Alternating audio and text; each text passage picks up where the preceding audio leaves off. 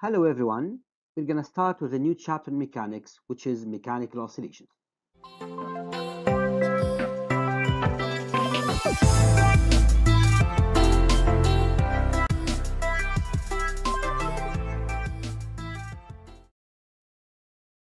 A lot of applications rely on the vibratory motion in our daily life, starting from the hearing process, ending with the atomic scale and atomic bonding. In order to study all of these, we need to start with a very simple idea, which is the harmonic oscillator. What is a harmonic oscillator and how does it function? What controls oscillations? All of this will be covered at the end or throughout this chapter. The main objectives of this chapter are defining oscillatory phenomena and giving examples about them, distinguish between damped and undamped oscillations and oscillators as well, establish the differential equation that governs simple harmonic motion, and finally give examples of the driven mechanism of damped oscillations. Before we start with the physics of this chapter, we're going to step a bit into mathematics. We're going to dedicate all this session, as the first section of this chapter, only for math requisites. Let's go there and check what mathematical ideas we need to know before we start with oscillations as a physical phenomenon.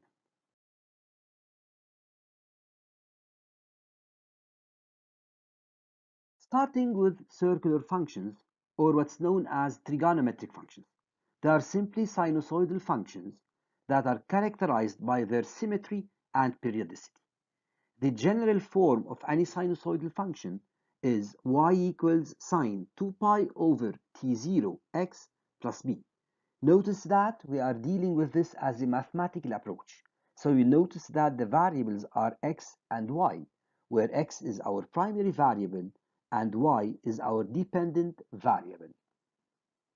A is called the amplitude of the wave-like curve. T0 is referred to as the periodicity of the function. B is a constant that contributes for the y-intercept point. If you check the curves that we have seen now, these are trigonometric functions. They are simply circular functions that differ by their initial conditions. These two functions start at 0, so when x is 0, y is also 0. While this curve here starts from a certain point which is not 0 when x is 0. All these graphs are periodic and symmetric, you notice. They move above the axis the same way they move below it. That's why they are referred to as wave-like shapes or sinusoidal functions. Something worth mentioning as well, since we are dealing with this as a first step, A, being the amplitude, should always be positive. Now you might read this as y equals minus a sine whatsoever. Nevertheless, the amplitude is taken as absolute value of minus a, which is a. So for the time being, throughout all this lesson, we're going to refer to a as a positive value representing the amplitude. Now, another important thing about circular functions is the derivatives. The derivative of a circular function is also circular. For instance, when you derive sine x, its derivative is cosine x. If you derive y, which is cosine x, then y prime equals minus sine x. A good reminder to remember these all the time is imagining this trigonometric circle in front of you, where sine is on the axis of ordinates and cosine is on the abscissa axis. This is the circle here. Now, when we derive, we move clockwise. Yes, so this is how we derive. If you have sine, you get cosine. If you have cosine, you get minus sine because you are in the negative y region. In general, if you are deriving a function y which is sine u, where u itself is a function of x, then the derivative of sine u becomes cosine u just like cosine x, but we add to it the u prime, which is the direct derivative of u. These are things that we have covered in mathematics previously, and what we are discussing here is a quick revision. So in case you have any problems understanding these, refer to your math course or simply ask within the comments about it. Passing to some trigonometric relations that are also beneficial, and a quick advice before I start with them, You do not need to memorize these. If you know them, it's great. If not, just have this paper in front of you, and whenever needed, you can refer to it. So we have some relations between trigonometric lines. For instance, sine of x plus pi over 2 equals cosine x. So if I have an angle, which is pi over 2 plus x, let's say x is here, and I'm going to draw the circle. Now, okay, it's not a perfect circle, but I think you got the point. Now, sine of this angle, which is pi over 2 plus x, is nothing but, if this is sine, is nothing but cosine of this angle, which is x. So sine of x plus pi over 2 is equal to cosine x, while cosine of this angle is in this quadrant, so it's negative. That's why it becomes minus sine x. Sine of minus x becomes minus sine x, and cosine minus x is cosine x. So these are, as I said before, just extra information relations that you might need later. Some more complicated relations are cosine A plus B, in which it becomes cosine A multiplied by cosine B minus sine A sine B, and sine of A plus B equals sine A cosine B plus cosine A sine B. Once again, just have these on you in case you need them. Here is a quick checkpoint to make sure that you understood what we have discussed before and you are familiar with the equations. Consider the circular function y equals 4 sine 2x plus pi over 2. Indicate the amplitude and the period of f of x. Determine dy by dx, or simply the derivative. Now I would like you to solve this on your own. Then, as we always do, we're going to dedicate another video in which we solve all these checkpoints. The second math checkpoint goes or applies or is more into applications about trigonometric lines. We are given sine and cosine of angle pi over 3, sine and cosine of the angle pi over 4, which is, by the way, 45 degrees, and you are asked to determine without a calculator. I'm pretty sure that you have calculators and you can find the answers, but I would like you to try to apply what we have about the trigonometric relations to find these given angles. Sine of pi over 2 plus pi over 3, cosine pi over 12, sine minus pi over 3, and sine 7 pi over 12. Try to decompose the given angles in case it is not clear or obvious. Again, you will find the solution of this math checkpoint in a separate video. Now, getting back to the math requisites and continuing the basic skills that we need, now we will move to differential equations.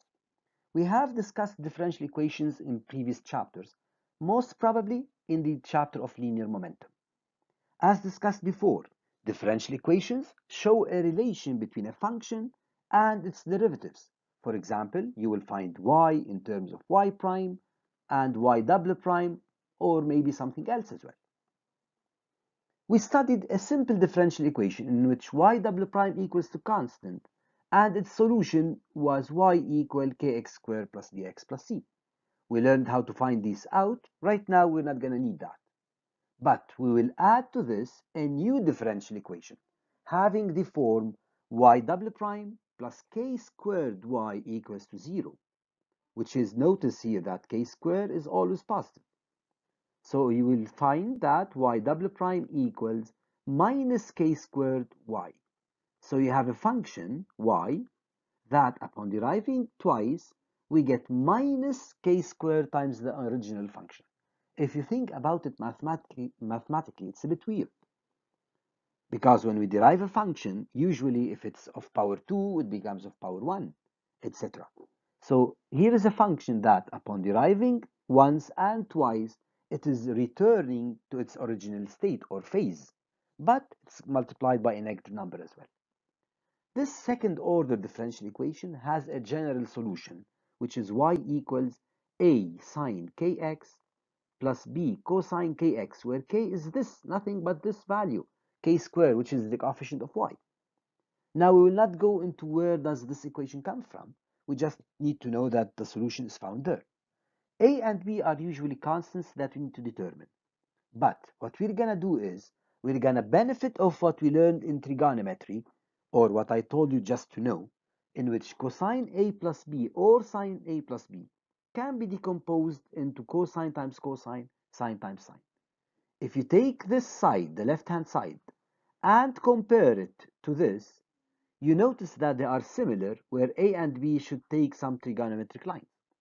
So, using this identity here, we can simply assume that the solution of y double prime plus k squared y equal to 0 is not a combination of sine and cosine. Rather, it is this. It is either y equals a cosine kx plus b or b prime or sine kx plus b. Regardless of whether you use cosine or sine, notice that you reduced your work big time. Instead of having sine and cosine together, we just have either sine or cosine. Okay? That's the basic idea we need to know. And a very important thing, notice the relations.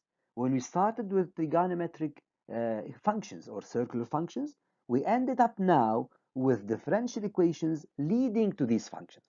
How will that help us in our chapter? We will see later. Our third checkpoint in which we apply differential equation techniques is math checkpoint 3. A function f of x verifies the differential equation y double prime plus 16 over 25 y equals to 0. Determine a and b if the solution is y equals 4 sine ax plus b and its y-intercept is plus 2. It's a pretty interesting exercise. Try to solve it relying on the previous slide. You don't need to memorize anything. If you want to solve this, just check what we have discussed before and mimic or duplicate the solution as it is. Math checkpoint 4. Consider the differential equation y double prime plus 9y equals to 0. Determine the solution. However, this time we are given that the representative curve passes through point 0,5 and its derivative at that point is 0. Now, here I'm trying to underline this, and the derivative there is 0. Use the given data effectively. Now we have one more further step that you need to apply, which is knowing this differential equation, you should know the solution of such a differential equation. Okay? Try to suggest either cosine or sine. So either cosine or sine, either cosine or sine, and simply apply. Okay? Once again, I forgot to say that in checkpoint 3. Again, checkpoints 3 and 4 will be discussed like 1 and 2 in a separate video. Moving to our final math checkpoint. The given graph shows the variation of a function y equals a cosine ax plus b. This function verifies the differential equation y double prime plus 0.36y equals to 0. An important thing you can notice here is that you are given the function y equal a cosine, you are given its graph and some values on that graph, you are also given a differential equation. This is very similar to what we're going to encounter in the physics of this chapter. So this might be the most important application for this section. In part 1, determine A, knowing that it's positive. Using the graph, determine A and B. That's all concerning the math section. Thank you for your time. Review what we have discussed and solve the assigned exercises, and we'll discuss that in another video. In the upcoming section, we will start with the physics of mechanical oscillations. Let's go.